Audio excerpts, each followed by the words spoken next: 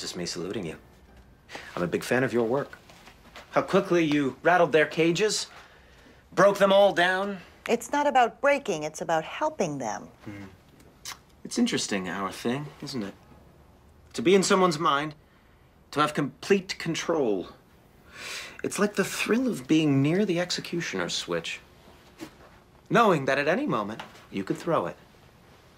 But knowing you never will. But you could. Never isn't the right word, because I could. And I might. I probably will. Will you sit down, please? Yeah, sure. Sorry. That make you nervous? Not my intention. Well, so, who would you like to discuss first? How about you? That's good, but we don't really have time for jokes, so let's jump right into it, shall we? Now, I've long maintained psychological dossiers on every single one of those raving lunatics in your waiting room right now. The top one, and the thickest by far, is Charlie's, of course. But I'd rather start with Mac. Start with a simple one. Now, how did your session with him go? Dennis, as I think you know, I'm not at liberty to discuss another patient. Listen, why don't you think of me more as a peer? You know, in the academic sense, of course, in terms of age, you're decades older than me. But why don't I start, okay? If you'll open up your dossier there, you'll see that on the first page is something that you picked up on almost immediately, which is his reverse body dysmorphia.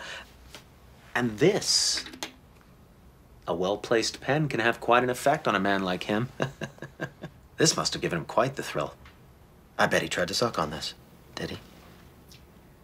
Huh? It's okay, Doc. You can tell me. He's always sucking on the pens in our apartment. I'm always having to hide them. Well, I showed you mine. Why are some of these pages written in crayon? My file on D was started in the 2nd grade. Interesting. Interesting.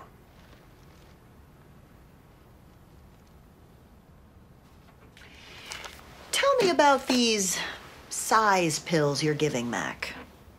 Well, no, that's more like it. So they're Mexican-ephedra. Calling them size pills was an elegant solution. The guy was gross. It was disgusting. He was fat as shit. He smelled like shit. He sounded like shit. His groans, his snores, the sleep apnea, it was gross. He was repulsive, really. So he has no appetite because you're drugging him, secretly. Giving a man medicine for his disease. Wherever did I get that idea? What are you writing? Writing? Oh, nothing. Drawing. Drawing conclusions. And drawing this.